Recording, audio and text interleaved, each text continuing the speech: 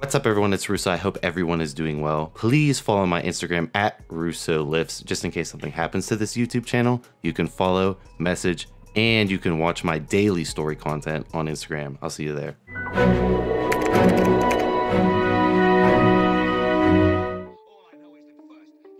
Let's go, let's go.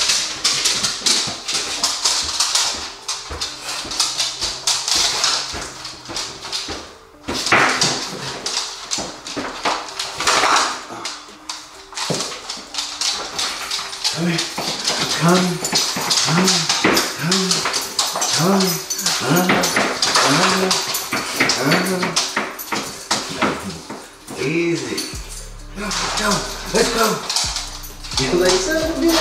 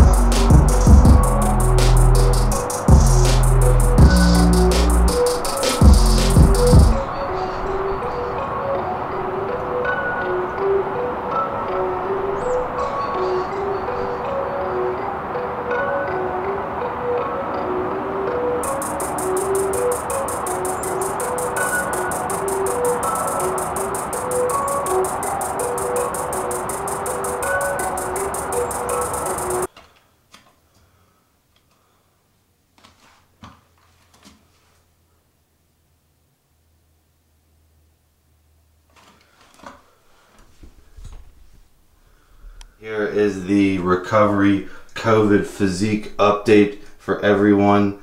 So I've been off 677 for a couple days now. The water weight is finally coming off.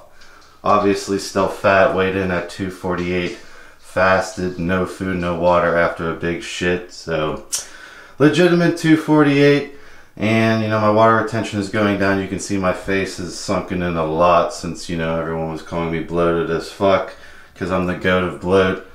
But I did get a bit of gyno from doing that crazy high dosage 677, so I don't know if I'm going to be going with raloxifene or if I'm just going to say fuck it, keep my titties, and then get surgery. But you know, this is how I'm looking. My waist is definitely tightening up.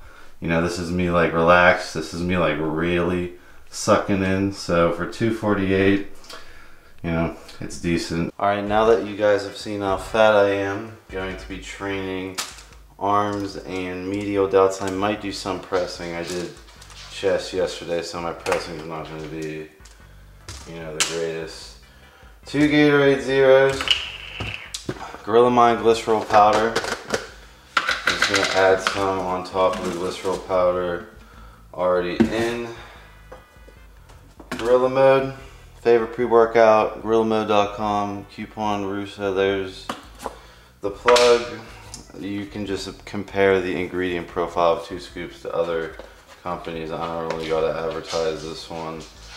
It advertises itself with the formula if you know what to look for. I'm just gonna do a scoop and, like, you know, a little bit more. I don't need a ton. And then Pedialyte Sport. Going to be getting some sodium in to hold more water, nitrogen retention during the workout.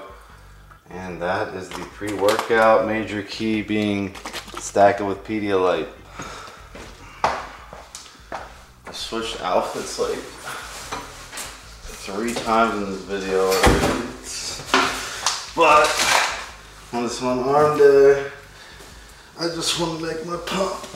Right, off to drive in this Tacoma traffic. Being from Pittsburgh, man, the population difference is being pretty crazy coming from suburbs of Pittsburgh to this Tacoma, Seattle stuff. That's probably one of my biggest issues is the drivers here, man, they just, it's like Mario Kart. Like, I witness accidents every day here. Every time I go out, I see an accident. When I was in Pittsburgh, I see an accident like every 1.5 weeks. Here's every day, and I've seen like 10-car pileups here. Like, no one knows how to drive. It doesn't even snow here either. So it's just been a bit of a culture shock with that.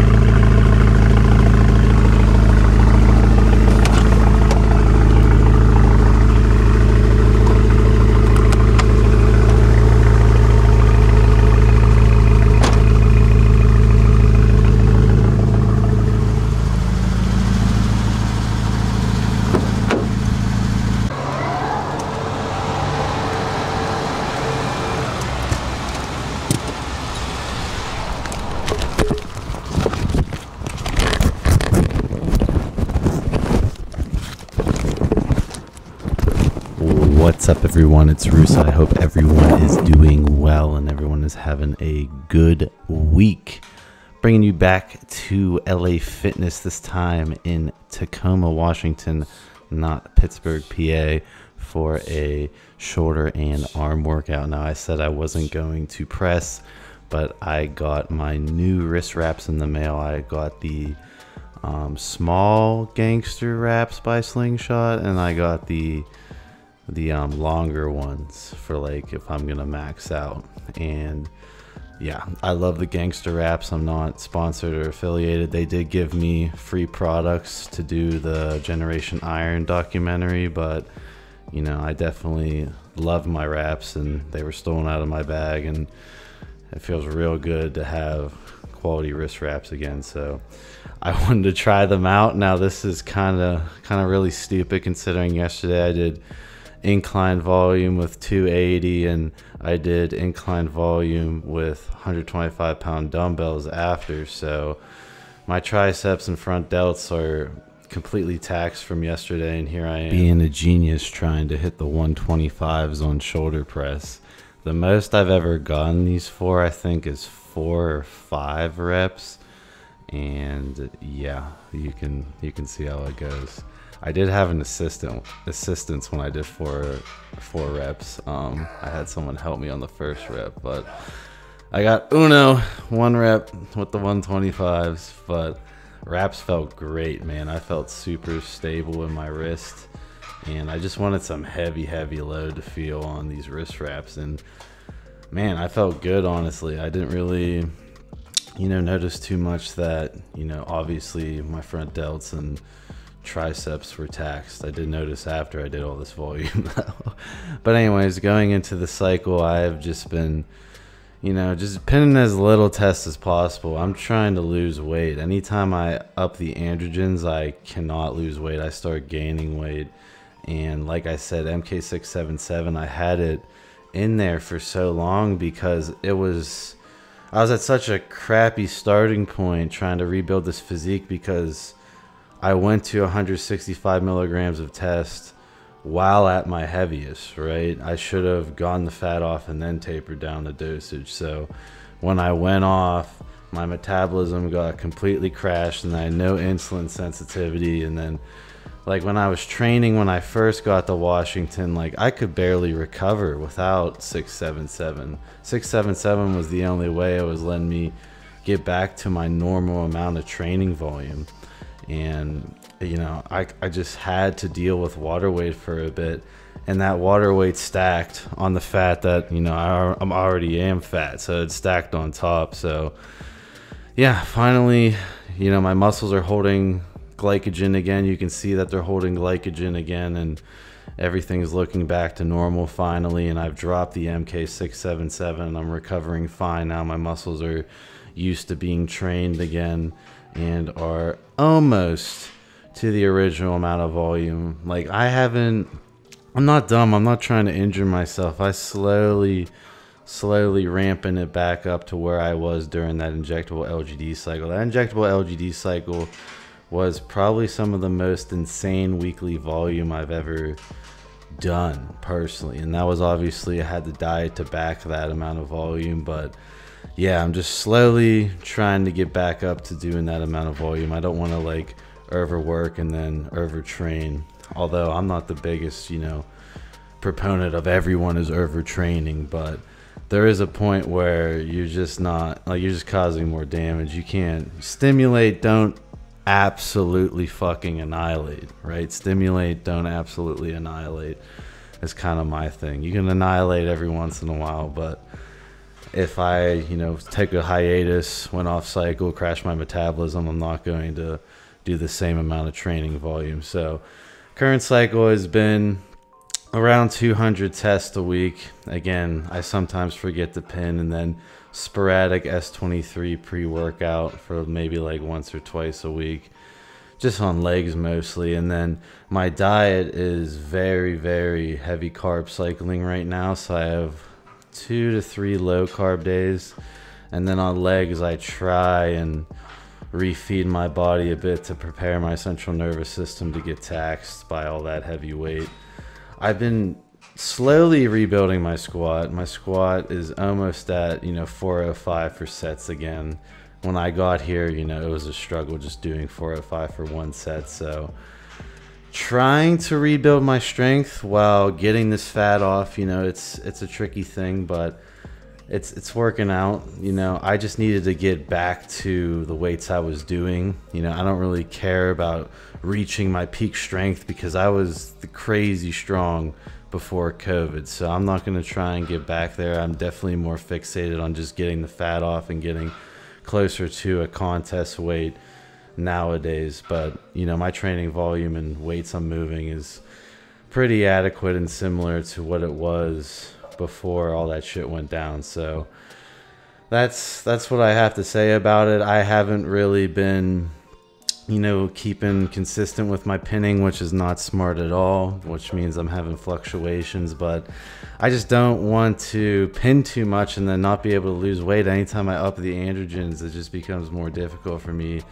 to lose weight. As far as fat burners go, I've been doing injectable L-carnitine. I've been doing 600 milligrams IM on my big cardio days, and I've been doing the Gorilla Mode PM fat burner, which is a bunch of natural fat burners that's non-stimulant. I am going to review the Rollicine, which is the Yohimbine with no side effects. I was taking that a couple times, but personally have dropped it out of the fat loss stack, to be completely honest, because I still feel the sides personally. I'm real sensitive Yohimbine, and the L-carnitine has been working. It's night and day. I definitely feel like my cardio sessions count a lot more, and also rubbing on muscle gel's fire as well. But that's how I'm currently looking at 2:48 in the morning. There's a nice pose for you guys. Hope everyone's well.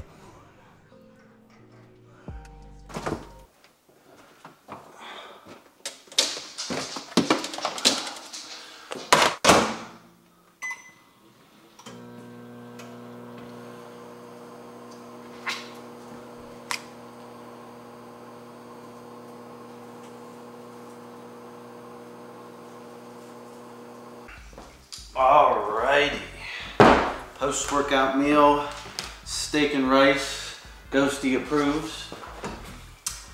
And first, before my post-workout meal, even though that is on someone's mind over here, got myself a package. So, if you guys have been following me, I bought some clothes.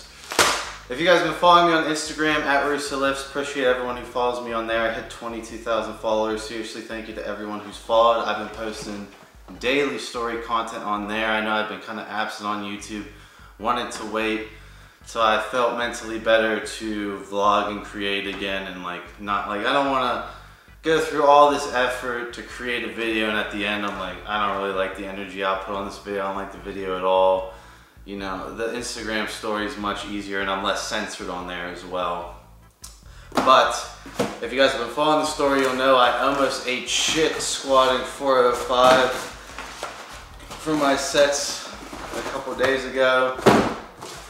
So I finally pulled the trigger and got some, wow, they're pink. Huh, they're way, I'm just making sure it's not the blue light glasses, but I guess I got pink. This is like a hot, man, I don't know. These look scarlet on the website, but I guess I got some pink Nike Romaleos, size 12. So hopefully this heeled shoe helps me. I really have been trying to lift in the no bowl trainers I have. I have no bowl shoes, and I wanted to do legs and nose. I thought those were going to be my main leg day driver shoes, and it just like the heel is not there. Like I want something where I can sit back, and this has that nice heel, and these are kind of like Olympic shoes. I would say they're full-blown Olympic shoes, but I'm going to give them a shot and tell you how it goes. So that's what's up with me gym gear wise, and then you guys saw my new straps, or I mean not my new straps, my new wraps by Slingshot. But yeah, I just wanted to update everyone on what's been going on while I've been absent. So, you know, it's just my life has been mentally a roller coaster this past 2 years, basically. You know, it really took a lot on my mind to go off. Basically, I didn't go off cycle, but I went to 165 milligrams of test and then didn't lift during that quarantine. And it was in my parents' house and I wasn't sleeping at all, and just watched my physique completely disappear. You know, that was a lot mentally. My muscle dysmorphia really kicked in when I was, you know, the same weight I am now, just completely fat, right? I couldn't see any muscle separation. I couldn't see anything. Didn't even look like I picked up a weight in my life. And you know, I'm slowly getting back there and I'm cutting, right? I want to compete in classic physique, and the stage weight is 205, so I'm trying to creep down and look good at 220, and then, you know, do a prep when I'm like 228, 225, you know. I'm pretty fat still right now, but I thought the water weight would come off faster since COVID. It's being hard. It's been hard because the saunas are not open at LA Fitness. If I had the sauna, this would be a way faster thing to get the MK677 water weight off. You good? He doesn't like to sneeze. Come here. Come here. You good?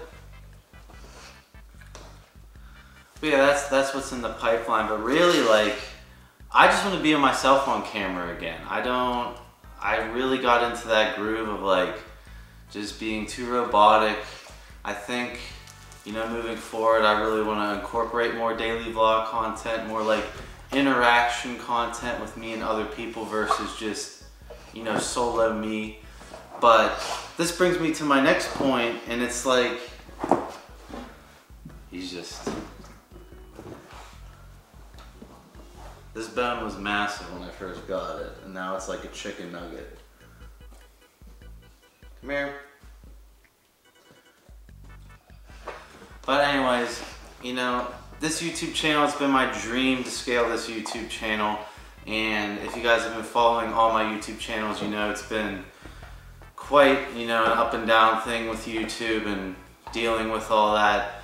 And, you know, now I'm in this position, even though like mentally I wasn't really ready to create, but, you know, I have 26,000 subscribers. I appreciate every single one. And, you know, I think I can scale it. I think I have, you know, much better content, or potential for much better content. I know my content has sucked recently, but I think I have potential to be a much bigger channel. And, just how I get there in today's current algorithm, I don't know if I want to go that route. Like, when I look at the fitness channels that are scaling the fastest, what are they doing? They are clout mentioning, clout dropping, reaction videos, natty or not, you know, breaking down cycles or breaking down side effects of other people who have followings. And you know, that is the current way to scale YouTube channel the fastest. I've personally had videos where I've kind of done that route and they've done way better than, like,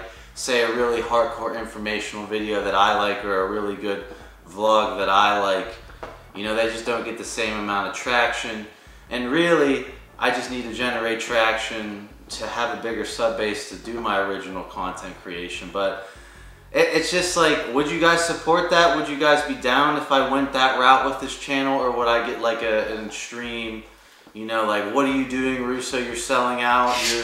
You're playing the YouTube. This is hydrogen water, by the way. I've been trying out hydrogen water recently. Can't tell you if it's placebo or not, but I've been, you know, comparing hydrogen water versus alkaline water. But would you guys like be against that? What are your thoughts on, you know, how to scale this channel bigger? Because obviously I'm going to document my contest. I already picked the coach. I reached out to him, asked him if he still had open slots. He says he's willing to do me. I just have to get some bloods done. And like I said in the voiceover of the workout, you know, I've currently just been detoxing. And like, I've been forgetting to pin and just cruising along, trying to get this weight off. Honestly, if I add in androgens, I'm probably just gonna, like, it's gonna be harder for me to lose weight. And I'm already 248, I don't wanna get any heavier, I wanna get smaller so I can make classic physique, because I do have a little bone structure, not a big bone structure for bodybuilding, so in my opinion, classic's much better suited. So yeah, I need to get smaller, but I'm going to document that. It's going to be completely unbiased. The cycle will be revealed, the whole shebang, how I feel like, the whole contest, all the mental ups and downs of that. I'm so excited. I'm so ready to do a show. I'm just ready for that, you know, just the whole experience, right? I don't really care how I do at the show. I just want to go through that experience. And really, I just want to do a show so I can rebound. So I can rebound off my show, right? When you do a show, you're at the lowest body fat, your body's starving for nutrients, and then I would hit a nice cycle after, get a crazy rebound effect, make a ton more gains than, say, like, how my insulin sensitivity is kind of fucked up right now. I'm fat right now. Like, if I did a show, it is the thing to do. But yeah, the rebound would be, you know, a very fun cycle. I could do a nice big masking rebound after. It would be, you know, it would be something that you guys, I think, would definitely enjoy. The contest and then the aftermath of the contest, me, you know, filling back out, filling back up, and making more results off the rebound with the cycle. And then yeah, I could go from there. I don't know if I would compete again after that, but it would definitely be a learning experience, and I think I could place at a local NPC show depending on who showed up. So yeah, that is my thoughts with that. But that's down the pipeline, right? I'm still gonna cut. It's probably gonna be closer to next year. Not really planning on doing that right off the bat because I'm so heavy.